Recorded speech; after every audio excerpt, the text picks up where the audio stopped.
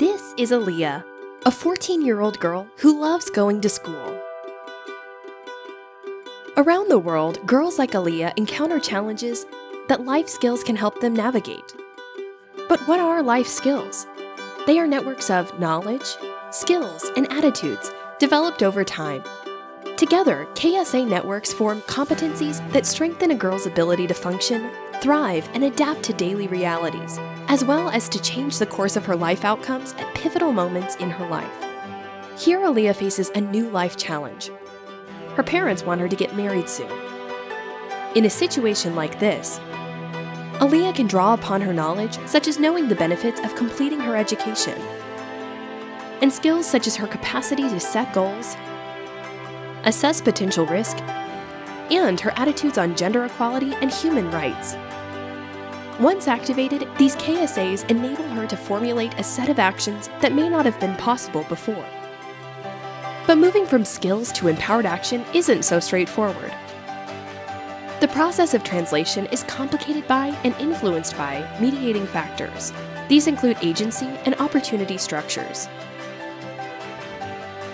Here, Aaliyah's boyfriend now wants to initiate sexual intercourse. But does her boyfriend recognize that she is an agent of her own life? That she can exert control over her life as she chooses? Her ability to see and make choices will influence whether she can translate her KSAs into action, like convincing her partner to delay intercourse, or to use contraceptives, or to have him leave the room. In addition to her agency, are there opportunity structures in her environment, such as policy, social norms, and cultural contexts that will enable or inhibit her opportunities and choices? In Aaliyah's case, it matters whether or not she's had the opportunity to read a pamphlet on contraception, whether there is legislation mandating jail time for perpetrators of rape, and whether she's had the opportunity to have participated in a life skills program that taught her how to communicate assertively.